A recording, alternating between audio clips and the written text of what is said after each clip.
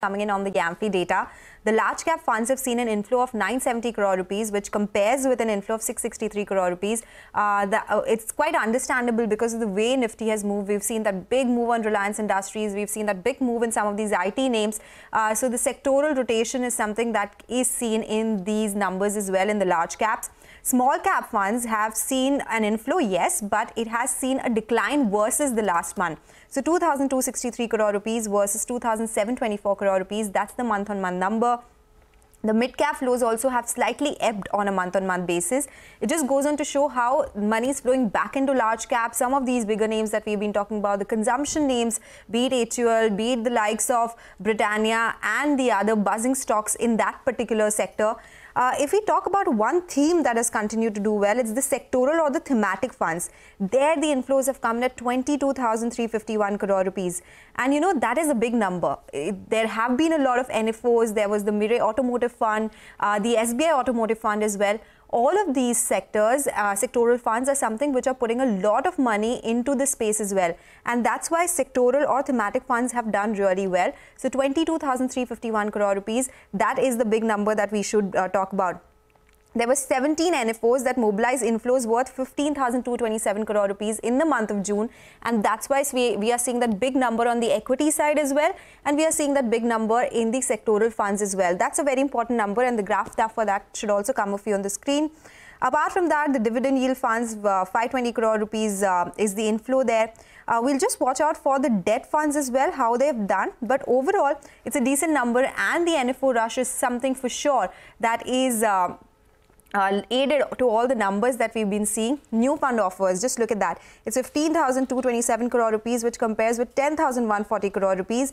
Hybrid funds have actually seen a lower inflow this time around of 8,855 crore rupees, which compares with 17,990 crore rupees. Now remember, when people were not investing or very confused about where to invest, hybrid was one category which was doing really well, but that has seen inflows ebb a little in the month of June. Liquid funds continue to do well. There is an outflow again of 80,354 crore rupees. ETFs have seen an inflow of around 9,134 crore rupees.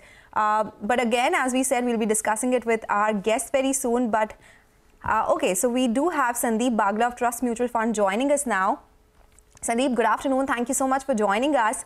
Well, it looks like a lot of these flows are led by NFOs as well. But what do you make of the initial numbers? We have large caps seeing higher inflows, mid and small caps seeing some ebbing of flows here. Yeah, so, the lion's share of the money has been mobilized through sectoral funds. So people are basically taking concentrated bets on specific themes. And I think people have invested in diversified funds for so long. So I think this is a good, diversification in the sense that people are taking now specific bets for the next 3 to 5 years, I guess.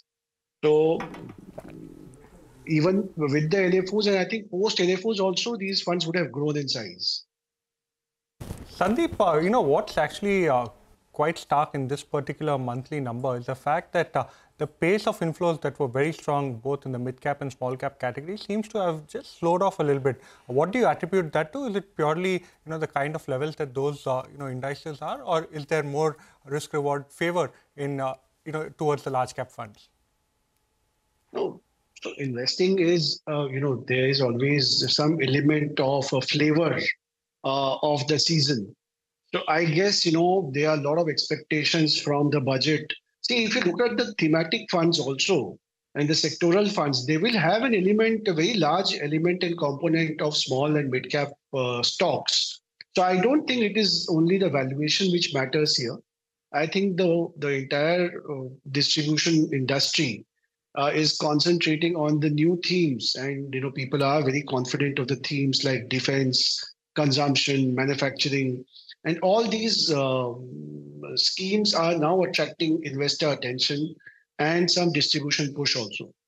So it is not the valuation, I think it is more diversification from an investor's perspective and taking some specific bets on specific sectors, probably with the budget in mind, probably with the announcements that are likely to come and benefit for the industries for the next 3 to 5 years.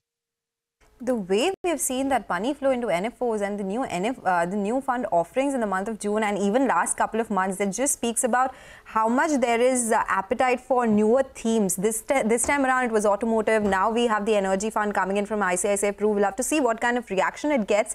But yes, definitely NFOs are driving a lot of money. You know, hybrid category, that is one category I want to speak to you about, Sandeep, because it has seen a decline, around 8,000 crore rupees of flows versus almost 17,000 crore rupees last month. What explains this fall? Because usually, or after whatever changes happen with debt funds, or because of all the confusion, people were like, okay, let's move to hybrid, this would be a safe category. What do you make of that? I think it reflects basically the growing confidence in Indian markets. See, the Nifty returns has been spectacular. Mid cap, small cap returns have been no less than spectacular this last month. And if you look at the current calendar year, so current calendar year, I think mid cap and small caps have given a return of almost 20 to 22% at the index level. So that is giving a lot of confidence to investors. And the incremental allocation is tilted towards greater risk. So, which is why probably the hybrid schemes are getting lesser allocation. And it is a part of, the momentum trade that, you would like to be more with the market. You would like to take greater equity exposure. And so far, it has been paying off quite smartly. Sandeep, one more important aspect will be the SIP numbers that will be out shortly, when Amphi hosts the call. April onwards, we've actually seen the number trend over 20,000 crore on a monthly basis. Given that is sticky money, do you see that particular trend continuing, or at these elevated levels, do you feel there could be some slowdown as far as fresh inflows are concerned? No, I don't see that number coming down. There's a whole machinery which is working towards mobilization of SIPs. And also, investors, some of the investors, you'll be surprised to know that they believe that the SIP is a separate category of investments. They disassociate it with mutual funds as a category. So they believe they are investing in SIPs, and SIPs has gathered a momentum of its own. So I don't see SIPs coming down at all, unless there is some liquidity tightness or there's some big shift in consumer investor preference. I think this will continue to go for at least few more months to come. Okay, all right, Sandeep, thank you for your take. In fact, we also have one more guest joining us, Suresh Soni of Baroda BNP Paribas Mutual Fund joining us now. Suresh, good afternoon. Thank you so much for joining us. Well, just wanted your take on the mutual fund numbers, the higher inflows in the large caps, big flow into the equity funds overall. Do you think it's driven by what we have seen with NFOs and sectoral funds, or do you think this could be a sustainable trend going forward? Sure. So first of all, the overall AUM has touched a new high of 60 lakh crores. So if you just look at it, the industry just about 10 years back used to be 10 lakh crores industry.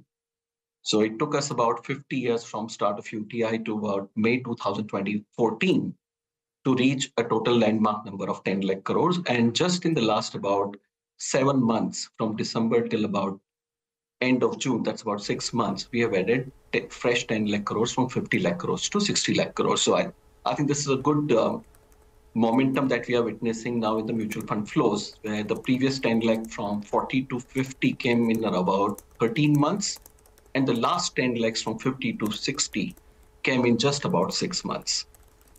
This is essentially on the back of increased awareness in the investors, increased participation that we are witnessing, and as well as the culture of SIP that we have started seeing. And that has continued consistently at about 20,000 crore plus for the last several months. And that is leading to a sustained inflow into the market. Okay. Thank you so much, Suresh, as well as Sandeep, for joining us. It's a very good set of numbers, at least as the first take. We'll wait for what the actual monthly SIP numbers are as well. Let's now slip into a short break. We'll get you more on the markets and stock-specific action on the other side. Stay tuned.